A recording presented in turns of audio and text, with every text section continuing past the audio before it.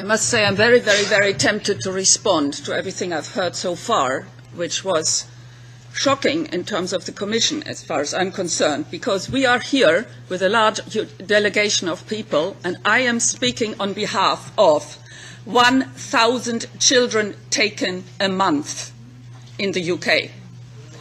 90. Please respect the committee. Do not applaud. I'm sorry, the F5 button doesn't work. Oh, yes, it does. 100,000 children a month and 90,000 or 100,000 children a month are too much. When are individual cases too much? When is pain too much? I can assure you I've seen enough individual cases, and there are at least one Belgian journalist who has seen enough individual cases, and there is one journalist, Christopher Booker, who writes regularly about individual cases. But nothing changes, and nothing has changed in the UK. That's why we are here today. We are here crying for help. There are children screaming to be heard. If you don't hear those children scream, who will? Only the United Nations. That has to be our next step.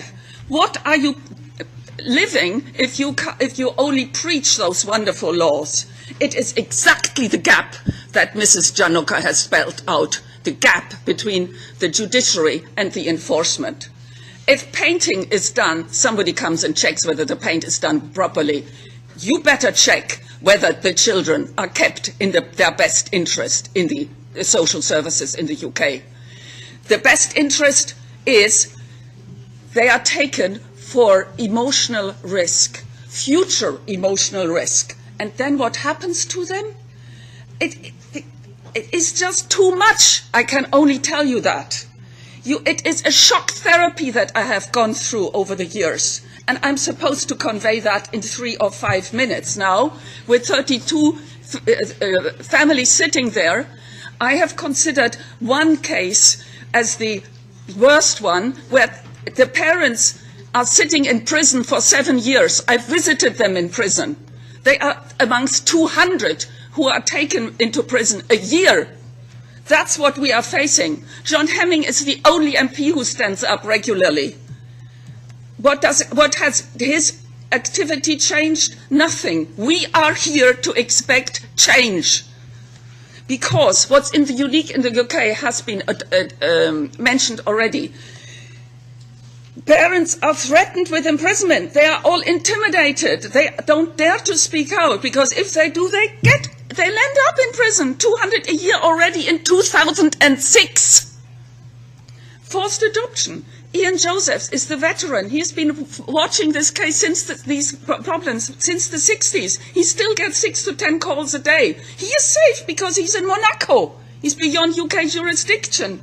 He calls it punishment without crime. So I republished his website with exactly that phrase. That's exactly what's happened. What's happening? The children are punished and the parents are punished. I'm not so interested in all of these private custody issues either. I'm interested in the systemic, institutional abuse of children and parents, which is an undermining of society. That's what's happening in the UK. And I'm saying that as a German who doesn't have children, who doesn't have grandchildren. But knowing what I know and not to act on it would be against my conscience. These people don't seem to have a conscience. That's what's happening. That's what we are up against. And I thank you for the sympathy with the mother, but I want you to act on your conscience and with your feelings, please. I happen to be half Slavic.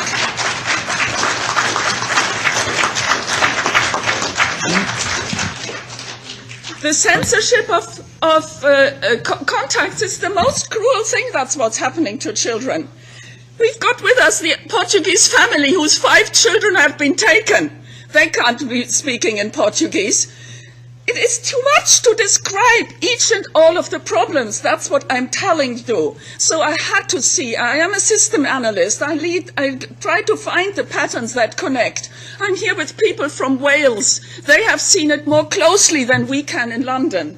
It is too much to believe. I don't blame you if you, as the committee, can't take it either and don't believe it. It is too unbelievable what is going on. You cannot imagine that that's happening in a Western country, the UK with its wonderful image. Thank you so much.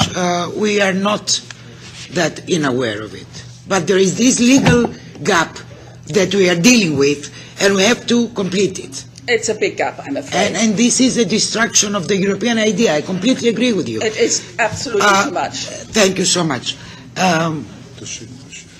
Oh, yes. I would like to complete this first circle of... Does she have any more to say, or is that... Oh, no, sorry.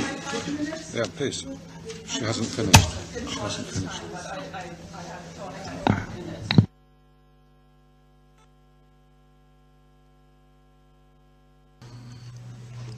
I thought I had 5 minutes, and I'm sorry I didn't look at the time. But I would like you to mind the traps between the institutions. We are here in a battle for Britain's children, and that includes all of the children from all of the countries that are in Britain, kept and held by the authorities. We hope for a special investigation. That's our request, and I hope you hear our cries for help. Thank you.